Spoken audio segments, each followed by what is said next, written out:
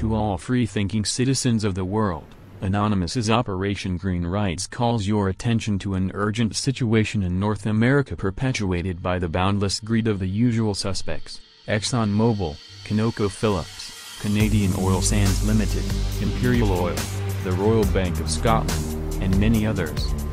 This week, activists are gathering along U.S. Highway 12 in Montana to protest the transforming a serene wilderness into an industrial shipping route, bringing megaloads of refinery equipment to the Alberta tar sands in Canada. Anonymous now joins the struggle against big oil in the heartland of the U.S. We stand in solidarity with any citizen willing to protest corporate abuse. Anonymous will not stand by idly and let these environmental atrocities continue.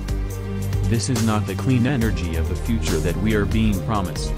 We will, over the course of the next few days, use the powers we possess to spread news about this scenario and the corporations involved.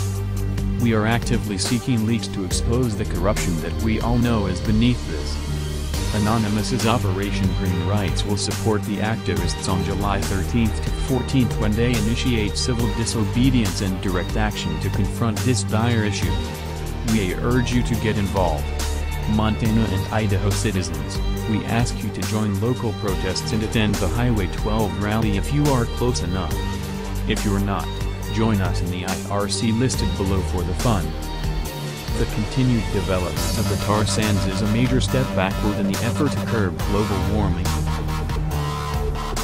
Anonymous will not suffer this without a fight, and Operation Green Rights will always support the rights of the people to live in an unpolluted world, and aim to help safeguard it for the future. We are Anonymous.